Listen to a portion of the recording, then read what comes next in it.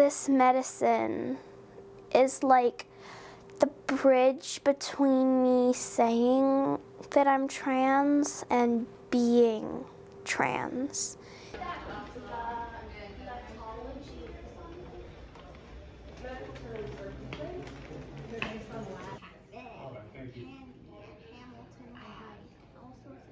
I have no idea what's in that cafe, so.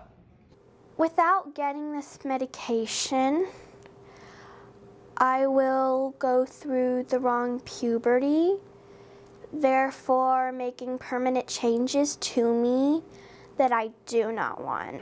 It's really hard to explain to an 11-year-old kid that whereas we used to just, pop to the hospital once every 3 months, that now we have to travel out of state, and trying to make that a good experience for her. We came up and we saw a museum and just trying to make a negative into a positive for her.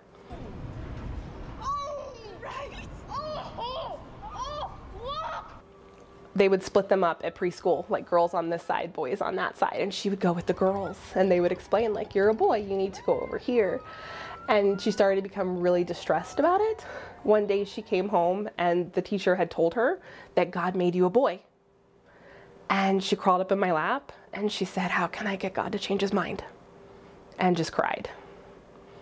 So I went out and bought her dresses.